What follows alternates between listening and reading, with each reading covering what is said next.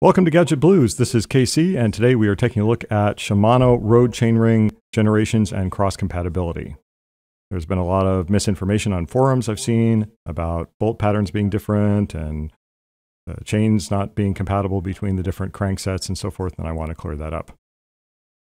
This is especially a hot topic because backward compatibility is really important right now. Due to supply chain issues at the time of filming, it's very difficult to get the 12-speed cranksets and impossible to get the 12-speed chainrings by themselves. So a lot of people want to know if they can use their old cranks with the new 12-speed Shimano road group sets. So here I've got a set of 9,000 chainrings, a set of 9,100 chainrings, a set of 9,200 12-speed chainrings.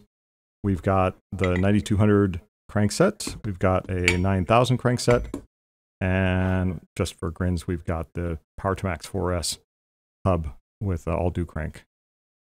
Of course, we also have 11 and 12-speed chains. Now, while a lot of this stuff doesn't measure that differently in proportions, the chains absolutely do. The 11-speed chain is about 5.6 millimeters on the outside and 4 millimeters on the inside, where the new 12-speed chains, well, relatively new because these are using the same 12-speed chain as the XTR 12-speed mountain group. But anyway, the 12-speed chain is about 3.75 on the inside and 5.15 on the outside. So definitely narrower than the old chain, both inner and outer. With the narrower chain on the inside, you would expect that the new 9,200 chainrings would have narrower teeth. And it's difficult to measure these because of their conical shape.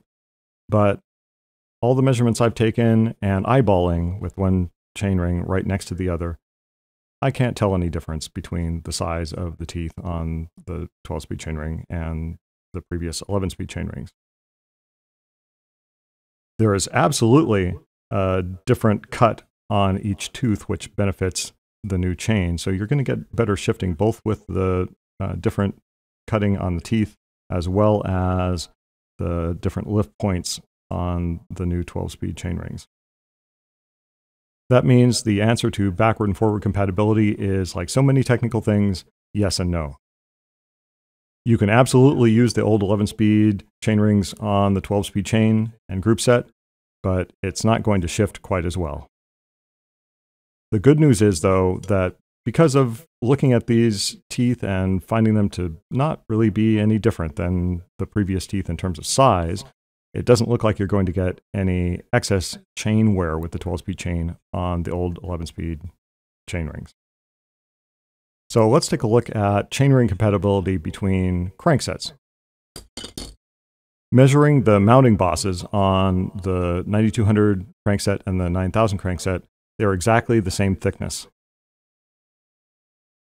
So even though there is a minor difference in the distance between the small and the big ring on the new 12-speed chainrings, that difference is entirely in the chainrings themselves and not in the crankset bosses. The 12-speed chainrings are about 2 millimeters closer together.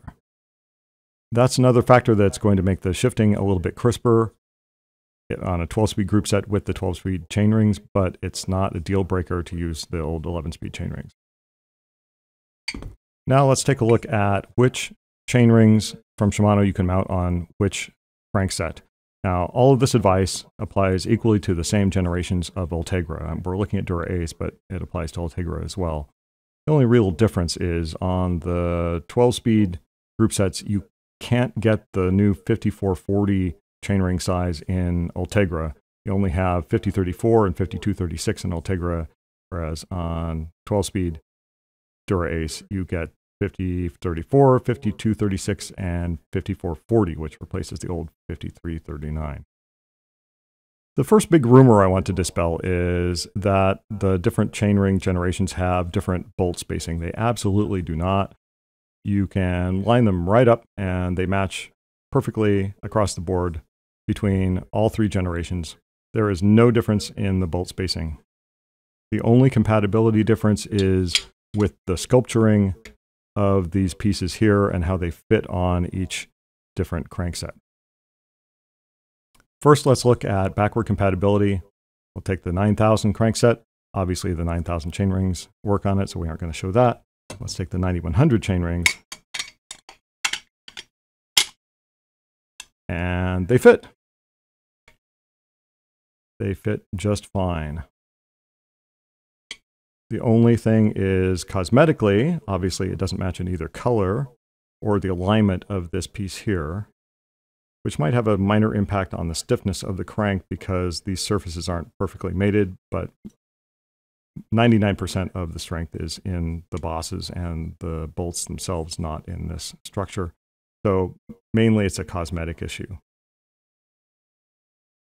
That cosmetic issue continues with the new 9200 12-speed chainrings, which do fit on the 9000 crankset. In fact, it looks a little bit better than the 9100 chainrings. It's still cosmetically mismatched, but at least it's symmetrically cosmetically mismatched.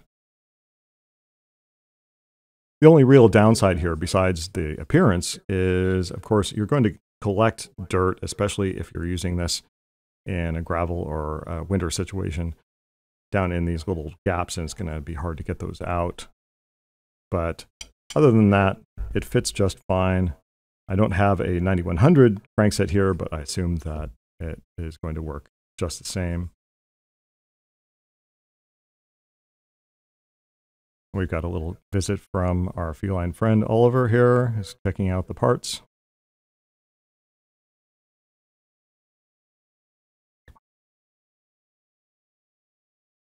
He likes to see himself on TV.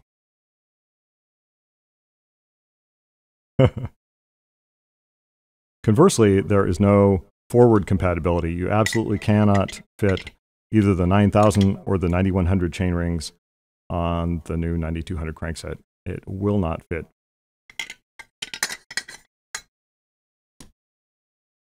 Looking at third-party crankset compatibility, this is the Power to Max 4S, 4 meaning 4 holes instead of 5 BCD.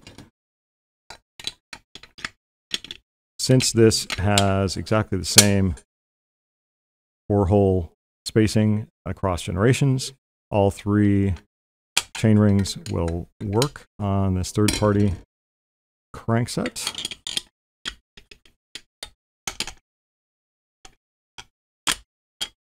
Just fine. The same is true for other third-party power meter spiders that use a plain circle with 4 bolt holes, but not for the cork 4-bolt power meters, which use the same sculpturing as Shimano. So they'll have the same issues with the sculpturing compatibility and cosmetic match as the actual Shimano cranksets. In conclusion, what we've learned is you can put the new chainrings on the old cranksets with some cosmetic issues. And you can also use the old chainrings and cranksets with the 12-speed. It looks like it won't cause significant difference in chain wear, but you will have better shifting running 12-speed group sets on the 12-speed chainrings because they are closer together by about 2 millimeters, and B, they have tooth shape and ramp positions optimized for the new 12-speed group sets. I'm building a new bike using the 9270 group set, and I'll be using these 9100 1139 chainrings because at the moment, as time of filming, you can't get the 5440, either the crankset or the chainrings by themselves because of those supply chain issues. So in the meantime, I'll be running the 5339s and waiting anxiously to get the new 12-speed chainrings for a little bit better shifting. That's about it for today. I hope this clears up some of the misinformation surrounding the Shimano chainring compatibility for those of you lucky enough to get your hands on one of the new 12-speed road group sets. Get out there and beat some PRs, and we'll see you in the next Gadget Blues.